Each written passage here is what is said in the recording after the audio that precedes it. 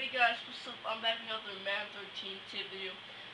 Sorry for being gone for so long. I just moved to my new house.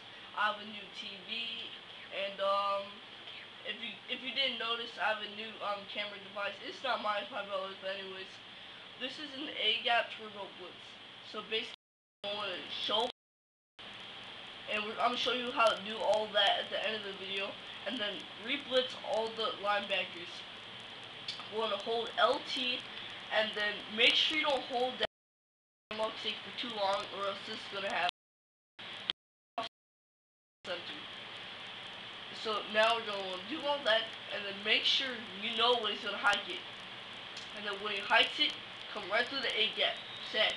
We're going to do this 2 more times out of the shotgun formation, and then another 3 times inside the standard formation to make sure it works in all formations.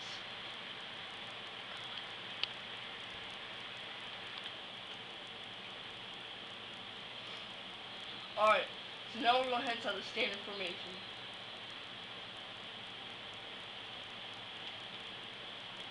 If I didn't say it yet, it is how the 4-6 normal man QB spy.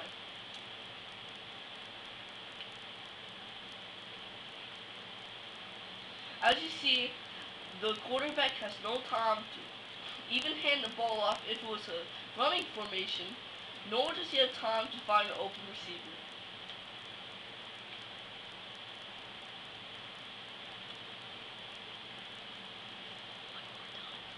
One more time, guys. Alright, so now I'm going to show you how to re-blitz and show blitz. So anyways, I see the camera will go to my controller. I see right here, going to hit D-pad and then left on the D-pad so it shows blitz. And then you're going to hit right on the D-pad and then left on the right analog stick. Now you see that re-blitzes the linebackers. Now you're going to see, you're going to hit down on the D-pad and then down. And then I see these re-blitz, and then you're going to hold it LT, so you see the menu, and then once it's either an A, it's either turbo A-gap or edge pressure or another A-gap.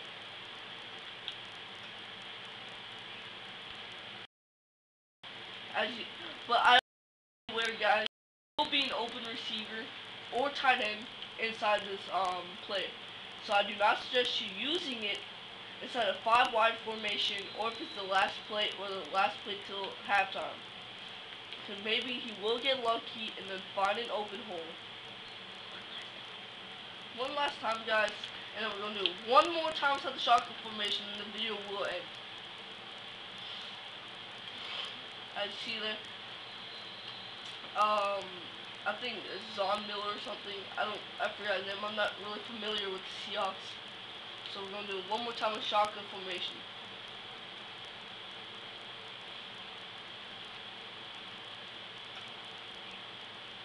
Alright guys, thanks for watching. Please subscribe, like, comment. Thanks for watching.